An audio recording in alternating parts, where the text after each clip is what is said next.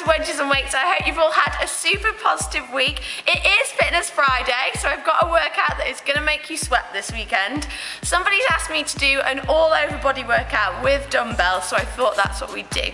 So you're gonna need to grab a step and a pair of dumbbells suitable for your fitness level. I've chosen some 8s today. We are gonna do it continuously, and we're gonna do 15 of each exercise. So let's get started. First of all, we're going to do split squats. Do make sure you do them on both legs.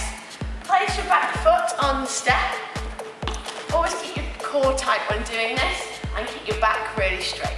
We're going to bend all the way down and stretch up. So 15 split squats on each leg. Next up, we've got shoulder press. So bring your dumbbells up to your shoulders. Keep your back and core really nice and tight.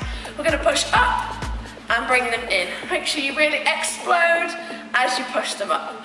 So we'll do 15 shoulder press. Next up, we've got a bench press.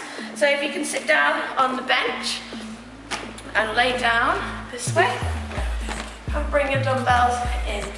We're gonna push them up to the ceiling and bring them down. So push them up and bring them down.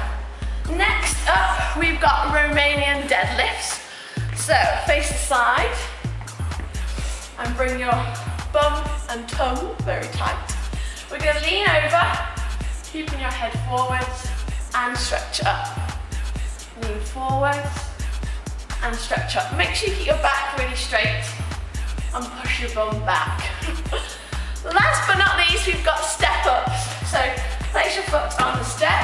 We're going to have a little tilt, so lean slightly forwards, and then we're going to lift up and then control your weight down. Make sure you don't crash. So go lean forward, up, and control. That wasn't a very good example. Make sure you control the weight on the way down. We'll do 15 of each. That is your all-over body workout with dumbbells for this weekend. Make sure you tweet me at Real Hannah Mills and let me know how you're getting on, and I'll see you next week.